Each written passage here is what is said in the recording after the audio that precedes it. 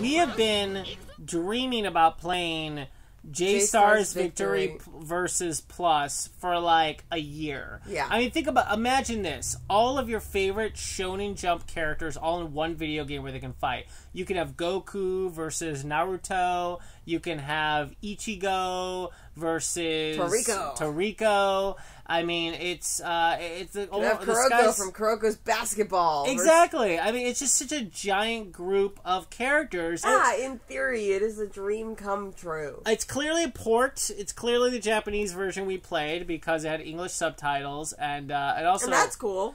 And I also like the fact that we played, together co-op versus another team. Yeah. So that was neat. We were each a character versus another team. That was cool. And we played Konoha Village. We played in, Leaf Village, which was cool.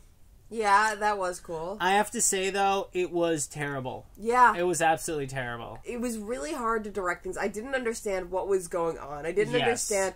I seemed to be defeating someone, and then they'd be back immediately, and I didn't understand how I was supposed to actually kill them or not, and actually seeing where your character was kind of difficult sometimes. Yeah, well, first off, it was really irritating because there was this split screen, right? Because we were playing together, but, they only used, half of the available screen side to side, top to bottom. So, in other words, it's imagine a 16:9 sort of ratio on a 4:3 TV.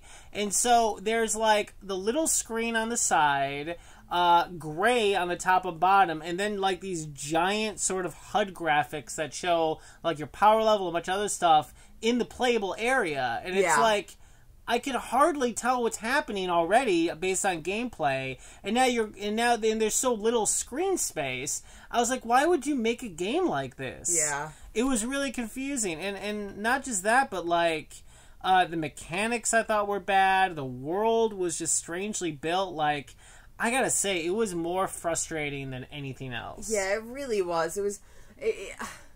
I feel like we might be judging it more harshly because we felt so disappointed by it. Sure. But at the same time, I couldn't find anything that I actually enjoyed about it except for just the concept of using these characters that we love so much.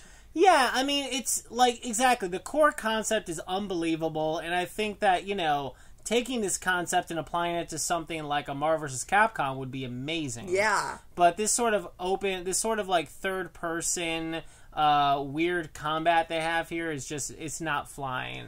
Yeah, I guess it could be a Smash Brothers kind of thing. Yeah.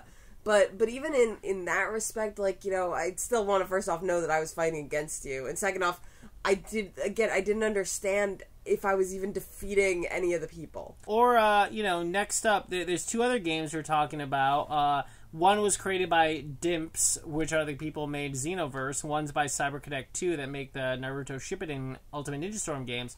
They're both very good developers, I think, that could have tackled a game like this successfully. Yeah. I don't know even who did J-Stars Victory, but not great at all. Yeah. Either way, guys, you know what? What do we know? Maybe we're wrong. You could check it out June 30th of this year at PS3, PS4, and Vita if you want, but I'm definitely going to stay away. I'm very sad by this. Yeah, maybe this is more of a Vita game. Yeah.